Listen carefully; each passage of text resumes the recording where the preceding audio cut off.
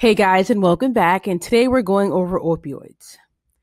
Now, opioids are derived from the opium poppy plant. It includes legal and non-legal substances. But what I want you to focus more on is the goal. The goal for opioids is pain relief. Now, they achieve the pain relief by inhibiting CNS receptors, mainly those pain receptors. So if we're going to have pain relief, we have to block those pain receptors from receiving said signals. Now, as you can see, there are many types of opioids. You have, street drugs, heroin, opium.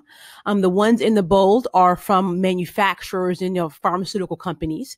So these are the ones that you are going to see when you're in the hospital setting as a bedside nurse. Codeine, morphine, hydrocodone, and the list goes on. But the point being that those drugs are manufactured. Those drugs are prescription-based versus the opium and heroin, which are obviously not. I myself had a patient who had hydrocodone and they overdosed on it, and we'll go over all the details with that. But these drugs are very strong.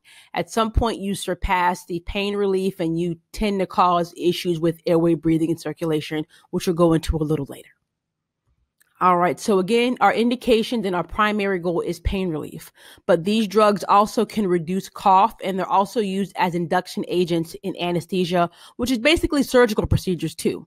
Because when you are, cutting into a person, you don't want them to feel it. You want them to have pain relief. So that's also an indication as well. All right. Now the side effects are CNS and non-CNS based. You have the pinpoint pupils here. You have convulsions, you have nausea, you have vomiting, but I want you to focus on the respiratory depression here. That is the main concern with opioids. At some point, you surpass the pain relief, and they're so, tranquil and absent of pain, they stop breathing. The pinpoint is a very important one to remember as well. This is caused by the autonomic system reaction. So when you see this patient, they're going to have very tiny pupils. If they are awake, they might complain of nausea, might even vomit, but most people are found borderline unresponsive with minimal dyspnea or apnea, no breaths whatsoever. If you look to your right here, you have the non-CNS due to the histamine release. This is why you're going to see the following. You have hypotension, constipation, decreased urine flow, flushing. So let's see the clinical picture here. You have a patient that comes in that is not breathing and their blood pressure is 70/15. Your patient is crashing.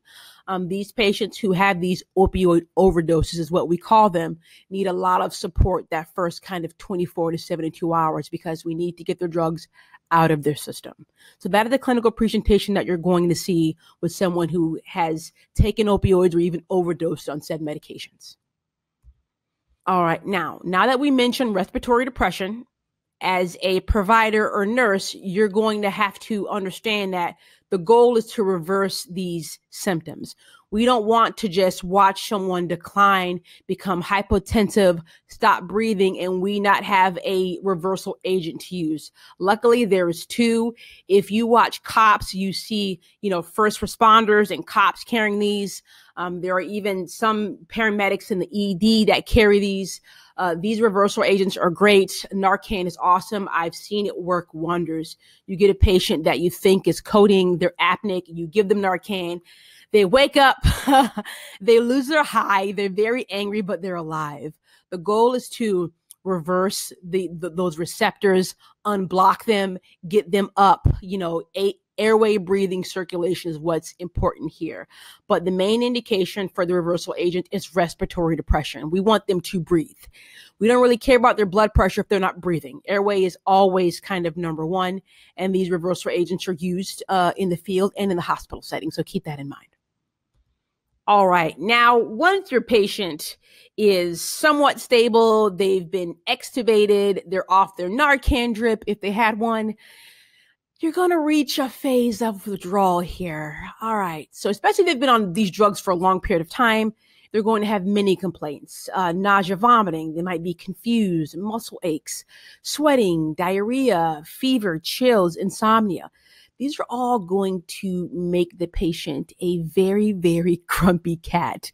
Patients get combative, they become violent, they become agitated because, as you can see, they're not really feeling their best.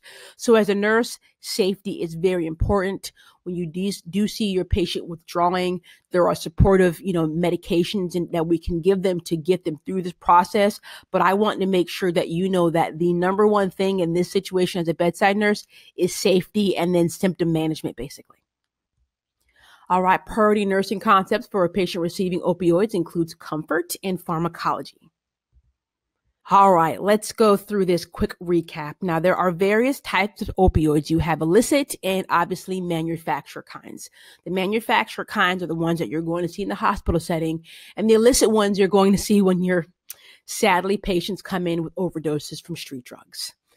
The indications include pain relief, cough reduction, and anesthesia. It depends on what your patient is using, but it does work in all of those three situations. Now, the side effects are based on CNS and non-CNS, but I want you to focus more on the respiratory. CNS is what I want you to focus on. Respiratory depression is what we are striving to prevent. The reversal agents, again, these are in the field, in the hospital setting. The goal is to do what? Reverse the respiratory depression. We want this patient awake. We want them breathing on their own.